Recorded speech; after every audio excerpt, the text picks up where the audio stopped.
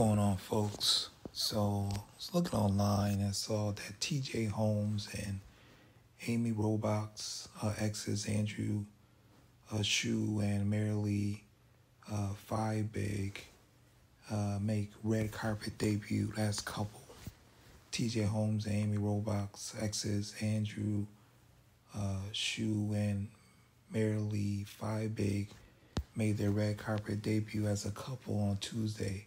This comes a little bit over 2 years since the cheating scandal between the ex-spouses and former GMA3 co-hosts Holmes, 47, and Robach, 47, made headlines. The couple walked the red carpet together at the 2024 Grassroots Soccer World AIDS Day Gala at place in New York City, and appeared to be on a double date as they posed on the red carpet for a group photo with Tommy and Susanna Clark. A couple days later, Holmes and Robach went on their podcast 365 days later and spoke about the ugliness they experienced when they learned their exes were romantically involved.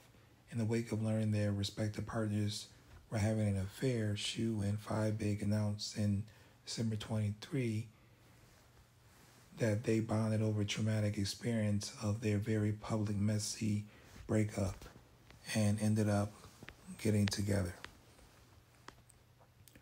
At the time, sources claimed that Holmes and Robach were furious when news of their exes' relationships broke on the same day as their podcast launch. Them taking their relationship to the next level and made their red carpet debut earlier this week. They coordinated their outfits at the event. Fiebig is a successful immigration lawyer, put on elegant display in a black satin midi dress. She paired it with patent leather sandal heels. His look, he had a dark blazer,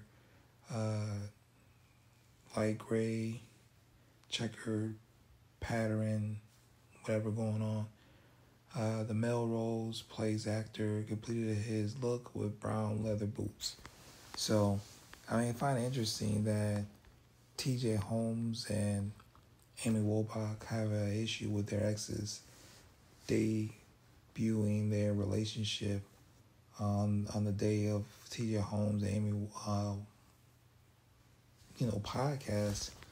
Y'all had an affair. They don't owe you guys anything.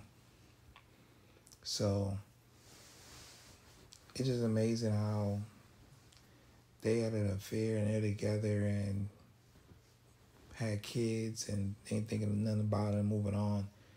Of course, these two would have bonded off the fact of both of their partners publicly had an affair on both of them. So, nobody else could relate to it than the two of them. So I don't think nothing's wrong with it. I just think that's a good payback.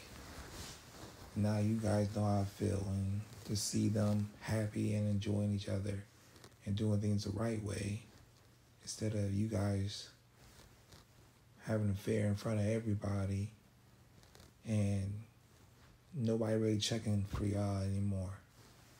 Nobody cares what you got going on, who's tuning into the podcast. So there you have it.